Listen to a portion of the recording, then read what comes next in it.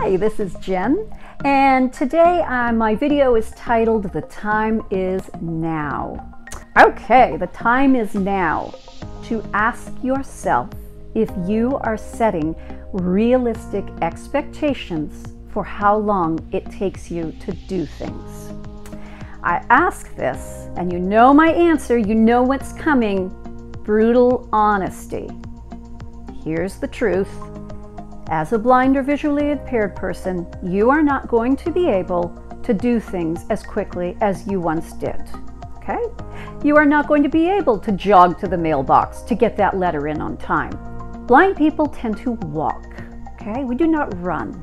Are you allowing yourself an extra moment to find that chocolate bar that you hid in your vegetable crisper so that your boys wouldn't eat it?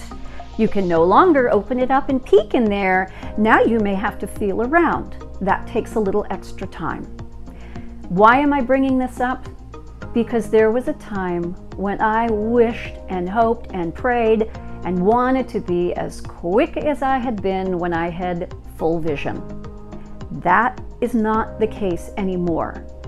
I was driving myself crazy.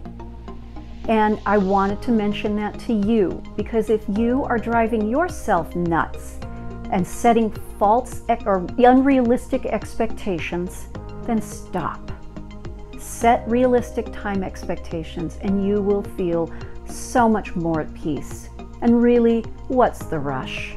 If you give yourself extra time to do tasks, believe me, you'll feel better, and in turn, those around you will feel better too.